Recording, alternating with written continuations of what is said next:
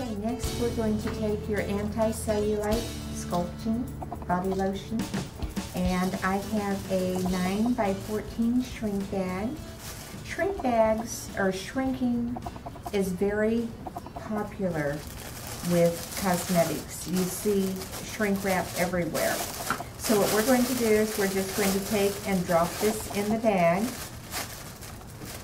And again, I'm going to use my gold mesh ribbon. This comes off the roll curled. It will become, if you do a lot of packaging, it will become a must-have. Okay, what we're going to do is we're just going to tie this shut.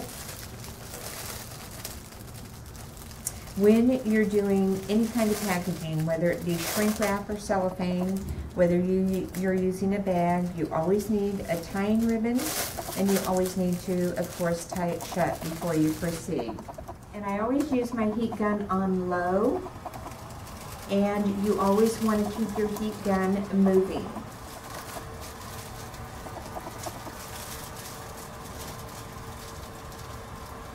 This is a 9x14 shrink bag that I'm using. You could use a smaller one, and the reason I didn't is because I like to have a little bit of a top. And then what I'm going to do is I'm going to take my black tool,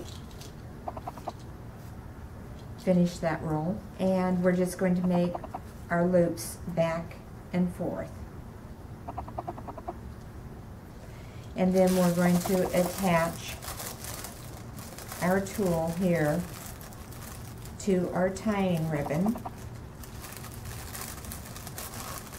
And then what I have that I think is really cute to go with the cellulite lotion is the tape measure ribbon. It's just a polyester ribbon, so there's no turning under the ends.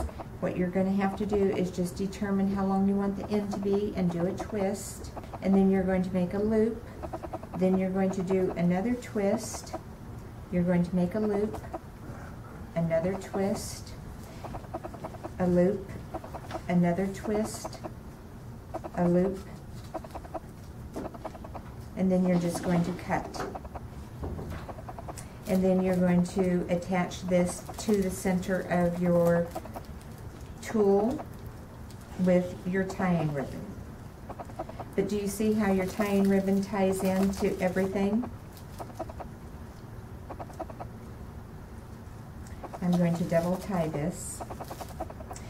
And then what I like to do occasionally is make sure that there is something in the center of my package enhancement. Now that looks nice just like that, but what we're going to do is we're going to take just a little dab of this fine shred, and we're going to take and put this in the center of your bow. And just make sure that your package looks nice and pretty.